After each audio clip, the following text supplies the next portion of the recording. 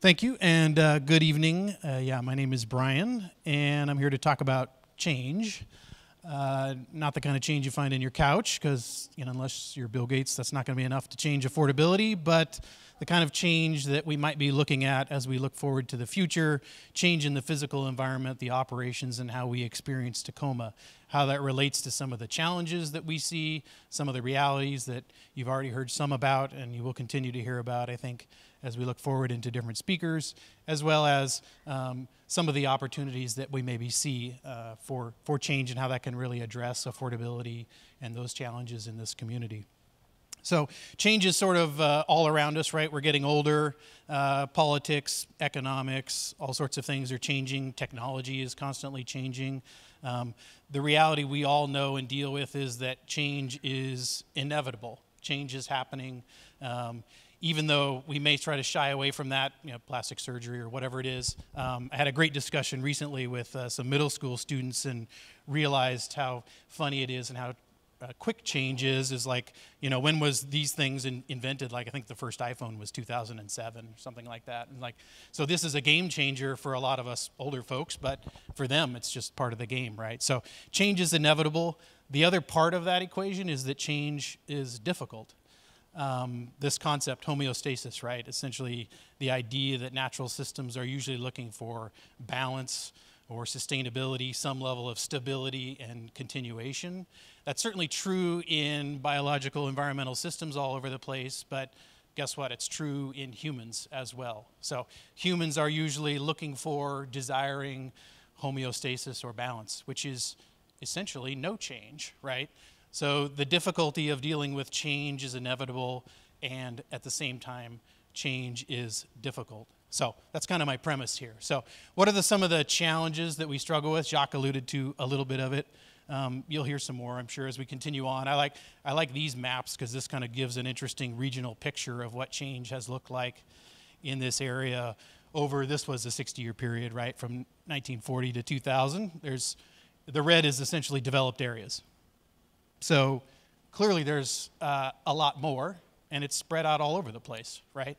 So the recognition of that change here now about 3 decades ago led the state, the community, to really say, wait a minute, in the process of growing in this way, are we really destroying part of what is important about the Northwest? The farms, the forest, the mountains, and things like that. If we continue down that path, are we really going to lose something that ultimately is special for us? So part of that, and a lot of people talk about the Growth Management Act, so that's a big piece of legislation that came into play 30 years ago, has a big effect on us as a community, in large part because what it says is Tacoma is the right kind of place to grow. So Jacques mentioned regionally, we're about 4 million people, and we got a couple million more coming. So 50% growth over the next 30 years maybe. That's a lot of folks. What does that look like in Tacoma? We're planning for somewhere around another 100,000 by 2040. That's significantly more growth than we have seen traditionally in this community, but it's ultimately us playing that role to help protect the region, help protect those spaces that are really important. It's also the right place to grow because it's an existing developed place, because it has infrastructure, because it has the ability to connect people to community services, to opportunity, those kinds of things that those far-flung, as you drive a half an hour, or whatever it is for your commute, become bigger and bigger difficulties for all of us.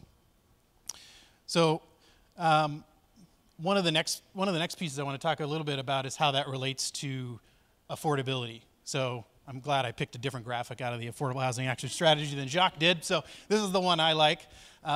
It talks a little bit about, hey, over this almost 20-year period, we saw 20% increase in incomes.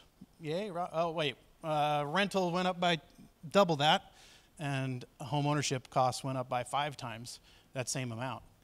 So folks have probably seen lots of graphs that kind of show this, looking out historically, and clearly there's a pretty significant diverging reality between how much people are making and how much their housing costs. So I say this in 2 ways. One, obviously we need to do what we can to curb or address the growing increase in the cost of housing, but income is a big part of this, right? The amount of housing you can afford is a combination of 2 factors: how much your house costs, your housing costs, and how much money you have in your pocket. So I think some folks will talk about that a little bit too, but having good quality jobs in this community is another really important part of this equation. This one now, when we go out and talk, I said 100,000 people, right? It's something like 6 a day or maybe 9 a day, depending on which numbers of growth you want to look at that are coming towards the city of Tacoma. A lot of folks, when I'm out talking in the community, are like, well, let's build more houses. Of course, that makes sense, right? Let's just build more houses. We've been doing that for a long time. And how many houses do we have to build, and where would we stick them all? So this is another one of our big challenges, is that the truth is Tacoma is a largely built city.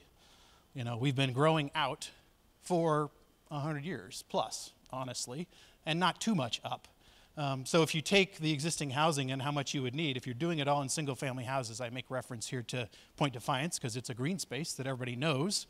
Well, we could fill up Point Defiance with houses, but we need like 2 or 3 more of those, or maybe 6 or 7, depending on what sort of growth factors that we're looking at. So it's a real challenge in a built city to accommodate growth of the scale that we are talking about. So what are we doing? The Affordable Housing Action Strategy is in large part a reaction to the crisis, like Jacques mentioned. We have, for a couple of decades now, been working on trying to encourage growth in the right ways, in the right places. There's been a huge focus in this community on mixed-use centers, trying to focus them in these concentrated areas like Proctor and 6th Avenue and McKinley and Lincoln. And we certainly see the ramifications or the outputs of some of those efforts, even particularly just recently in the last 5 years or so, with a lot of consternation in the community, certainly, about whether that is good or what we are losing or gaining in the process of that change. We're also looking at, and there's certainly been a lot of discussion recently about our infill pilot program, which launched here a couple of years ago as a mechanism to try to test out new development types in residential areas.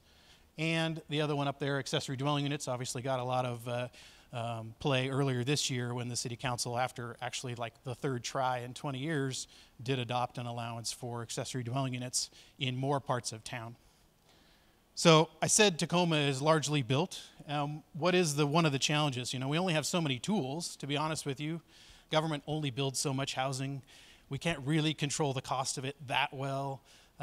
We really don't control how much people make very much. So we have certain incentives and levers, and certainly that we can put in place. One of those obvious ones is zoning, which helps to dictate what can happen where and what can't happen where. So I use this to show some of the real challenges that we struggle with. If we as a community have focused growth in these compact areas, what we are doing is leaving out the vast majority of the community in that conversation. So the one on the left is the single-family zoning in the city of Tacoma. It's about 60% of the city is single-family zoning, dedicated almost exclusively for single-family uses. So in the conversation about growth, yeah, we are certainly focusing on putting growth into centers, in compact areas, in downtown and places like that. But is it reasonable or realistic that we can, over the next 10, 20, 30 years, accommodate the kind of growth that we are talking about while keeping the single family off the table, which honestly has been sort of the path for the last about 70 years. So a lot of what you hear about is missing middle. This is certainly something that the city is looking at. The council has adopted a lot stronger policies on this to try to focus on how we might be able to incorporate different types of housing into existing developed neighborhoods. And so it gets captured in this idea of missing middle. You have accessory dwelling units, you have duplexes and triplexes and fourplexes and 10plexes and townhouses and things like that. That's sort of the scale of what missing middle is really talking about. And the idea of it is that it's a lower mechanism to get into the market. It's generally cheaper development, and it has potentially, if done right, the ability to actually fit into these developed residential areas, which is certainly one of our biggest struggles. So with all that, where does that leave us, right? Basically, I guess the premise, as I said, is that change is both inevitable and hard. So what I see, I guess, over the next few years is a pretty interesting conversation in this community about what growth looks like, what we are willing to let change, what we are not willing to let change. I throw up some others. What is a neighborhood, right? Is a neighborhood just a single-family neighborhood, or what is a neighborhood that involves other types of uses in it? Is downtown a neighborhood? I think those are really interesting questions out in the community that we don't tend to get a lot of orientation towards what is character. We certainly want to protect character, but what do we really mean by character? What are the important parts to preserve, and what are the parts that we're willing to let slide a little bit in the opportunity of accommodating more people in this community? So really it gets down to how do we, over these next few years, engage in a constructive conversation about what's something that is very difficult, like I say. So I'm interested in that. I'm interested to hear from all the other folks, and love to talk to folks at the end of this. So.